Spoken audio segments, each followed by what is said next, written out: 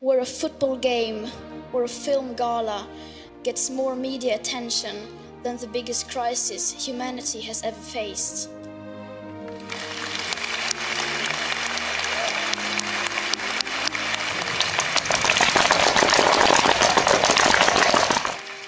Where celebrities, film and pop stars who have stood up against all injustices will not stand up for the environment and for climate justice, because that would inflict on their right to fly around the world, visiting their favorite restaurants, beaches and yoga retreats. Does anybody else get creepy mid-century dictator vibes from Greta Thunberg?